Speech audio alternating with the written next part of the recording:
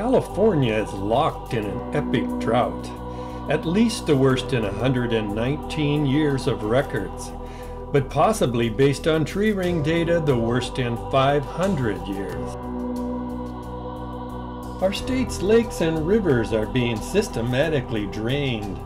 Rivers and streams are withering, and anadromous fish swimming home from the ocean may find that home is just a mirage. 2 weeks ago, we flew aerial surveys over the lower Eel River and documented its status in Video 1. Our base was Garberville. 2 days ago, we did the same for the upper Eel, and our base was Willits. The Eel is the state's third largest river and a major producer of salmon and steelhead. Here's our second video survey results for the Eel River for 2014. The plan was for me to fly the airplane into Willits, arriving about 0830. There I'd meet fellow biologist Pat Higgins. We would hook up the GoPro cameras, do some final route planning, and be airborne by 9 a.m. That would give us about 1 to 1.5 hours to fly as much of the upper Eel River drainage as possible before rising thermals and turbulence put an end to our flying day. Well, it turns out the Saturday we picked to do this was also airport day at the airport. So we had a little extra air traffic to deal with and had to follow the parking restrictions. We got our 5 GoPro cameras on and running, and we're soon on our way.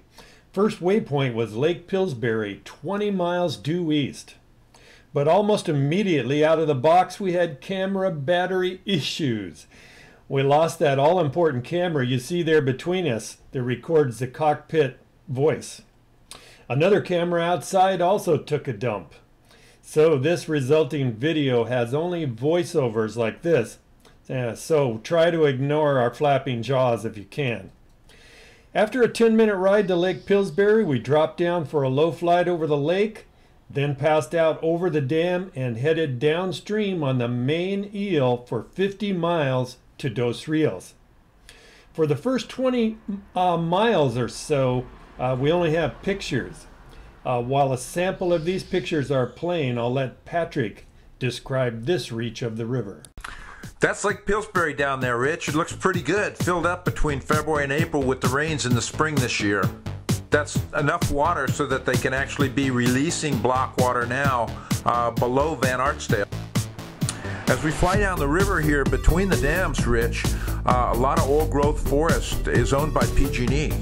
And there's a settlement that was part of their bankruptcy proceedings, and this area might be able to be transferred from PG&E to Mendocino National Forest, so we could have a more functional recreation area in here, which is pretty exciting. Spawning between the dams has been pretty high since about 2010, and there's been 2 or sometimes even more than 3,000 Chinook salmon jumping over the Van Artsdale fish ladder and through the Van Artsdale fish station and spawning between the dams. Now we're down below Van Artsdale Dam, Rich, and you can see that the flow is less, but it's still it's got some juice. They turn the flow up from 10 cubic feet per second on August 16th to about 20 or 25 CFS, and so the river is in better condition than it would be if it weren't for the National Marine Fisheries Service and California Department of Fish and Wildlife requiring that PG&E run more flow, and that flow is going to stay elevated, I guess, through October 15th, so that's good.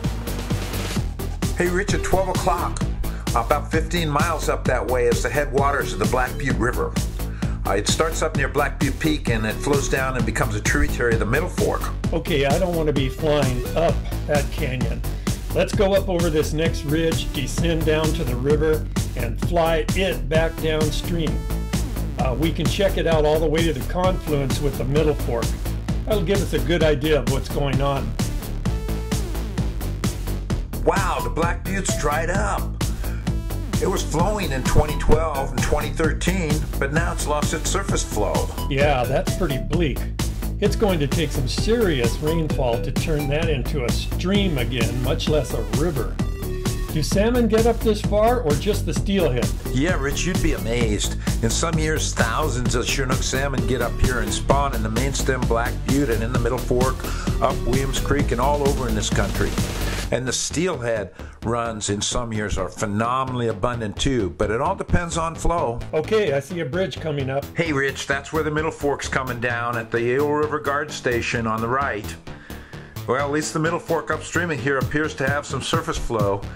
In its headwaters, Rich, there's hundreds of summer steelhead right now, and they're sitting in cold water in stratified pools because that's the Olibali wilderness.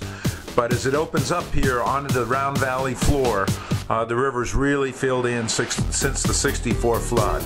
It gets really warm in this section, and there's very few places in a flow year like this that we're going to have any juvenile steelhead surviving. That's where Outlet Creek comes in, Rich, and that's Highway 162, and that'll follow the main eel here all the way down to Dos Rios.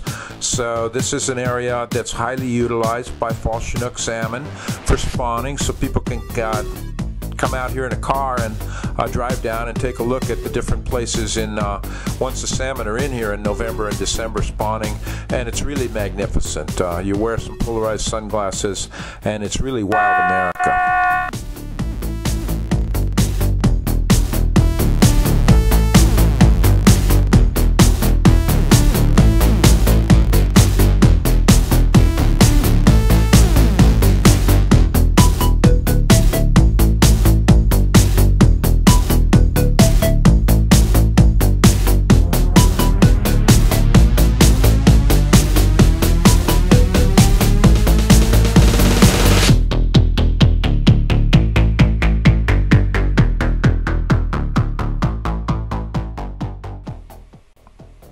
Coming up on Dos Rios here, Rich, I guess we're going to end the main stem survey here and leave the reach below for another day, go up the Middle Fork and come back down to here.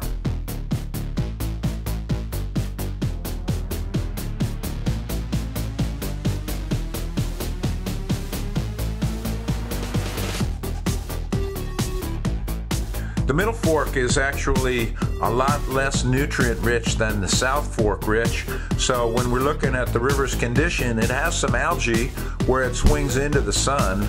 And of course that's a natural condition, but it doesn't have too much algae because it isn't nutrient enriched like some of the other branches. It's coming off of wild lands. Both the Middle Fork and the Upper Black Butte are pretty much in federal lands and in wilderness or in very low management regimes with federal agencies. So the Middle Fork is coming back into shape for Chinook salmon spawning. And when the fish can get up into the Middle Fork in appropriate rainfall by Thanksgiving, it is just wall to wall in here. So it's the salmon's world for 3 or 4 months a year, Rich, but right now this is warm water fish habitat. It's good for turtles, and it's on its way to dry.